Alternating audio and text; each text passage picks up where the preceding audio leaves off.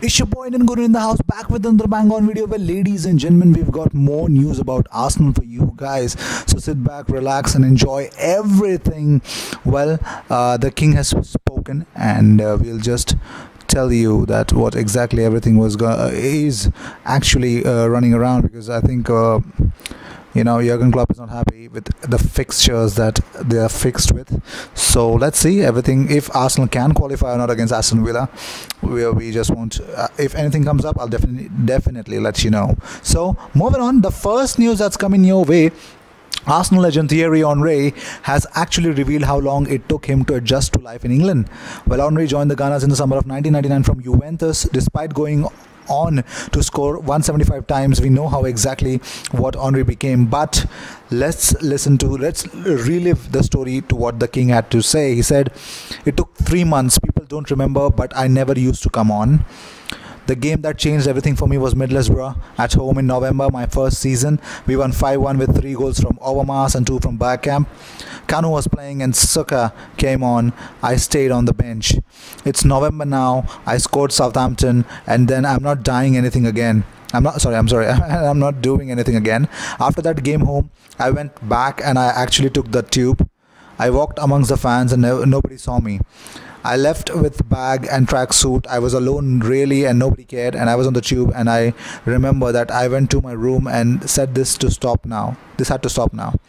I was listening to the voices in my head. You should do this and that. I have to be myself and make people understand my game. By doing that, you have to be good and can't be sitting here saying this and that.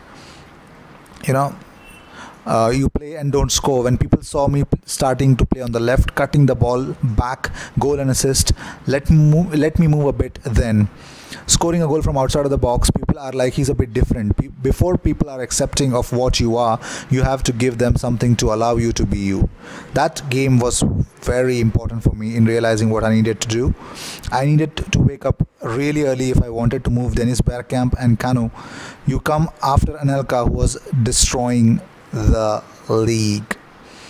So this comes out in support of Nicola Pepe, because it completely resonates to what Nicola Pepe is actually suffering from. Let's see if he resonates to what his wavelength is, and we would definitely want to see the Nicola Pepe of the last season, what he did with Lille. Moving on, Granit Xhaka could be axed by Arsenal boss Unai Emery after the F-word rant at fans. Well, at Wednesday's Carabao Cup defeat to Liverpool, Emery said, "Granit Xhaka, now I cannot say how we are going to play on Saturday. We have to take it step by step. I think we can again speak about the same. We are in the first step after his mistake. Now is for him to recover as a person."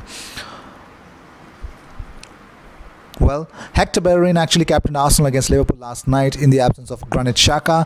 Well, that's what he had to say after the game. He says, "I have to say it was great to play this kind of game. Loads of mistakes from both the sides, and those are things that we've got to look at and analyze, and we've got to get better at it. The tempo of the play, the goals, this is football. This is what you play football for. For nights like this, whatever the score, today we are gutted, but I'm sure there's going to be nights that go in our favor. This is the thing, when you've been so close to winning and you lose at the end, it hurts, but this is what pushes you to do better in the next game." Class from Hector as always. I expect Hector to come up with something with class, nothing else. That's the reason why I want him to be the Arsenal captain in the future. Moving on, Arsenal are said to be prepared to fight it out with Manchester City to sign Isco as a replacement for Mesut Ozil. Oh my God. Reports in Spain suggest that the Gunners are looking at the Real Madrid star to be the playmaker at the Emirates. Well, Unai Emery is hardly hiding the fact that he no longer sees Mesut Ozil as a key part of his first team plans. Isco could be the right replacement for Ozil. They say the Gunners and City are prepared to do a battle. Let's see who wins. Well, Jose Mourinho has sensationally been linked with Arsenal in the last few days. I mean, first one was locked. Here's something. This is a special thing that I'd like to say to all the fans, to what Jose Mourinho did speak about Arsenal. Yeah, he labelled Arsene Wenger a specialist in failure. With Unai Emery under pressure, some fans want Mourinho to step in, and I'd really want you guys to listen. He said, "The only thing that I know is what I don't want, and what I don't want is crystal clear. What I want, the general profile, of course, but I can't say clubs or countries. I am quite pathological in this sense that I have to play to win, and then if I win or I don't win, that's my problem, and the players and the clubs and the structure. But I need a project where the feeling is I play to win. If someone gives me a wonderful, incredible, amazing 10-year contract and tells me the objective of the team is to stay in the first part of the table, if you finish 7th or 8th or 9th, it is perfect. That's not for me. That's my nature. Of course, sometimes I remember that what I won before, but it's not me. So my next is to fight to win. Well, moving on, Fabian Schär has actually opened up about Granit Xhaka. Well, he's not happy with how the Arsenal fans have actually been behind Granit Xhaka. He says, I played with him for years and I know how he is as a person. He's doing everything for Arsenal, which is why he's captain. He's a very good guy and people aren't seeing this. I will see him in a couple of weeks with the international team and I'll give him a hug. It's very hard for a player when your own fans are against you. Then you do something emotional that people don't understand. It would be a very difficult situation for any player to have to deal with that. To have that from your own fans is the worst thing that can happen to you. Nobody wants to see things like this. I'm happy that this has never happened to me. It's really a very tough moment, and if our fans can get behind Granit Xhaka, I think we can forgive him. But he has to apologize. That's true. But we should forgive him. Moving on, ex-Arsenal striker Alan Smith has had his say on Mesut Ozil. He believes, he says this: when you see Ozil in this kind of form, it does make Emery's decision to leave him out look like a strange one.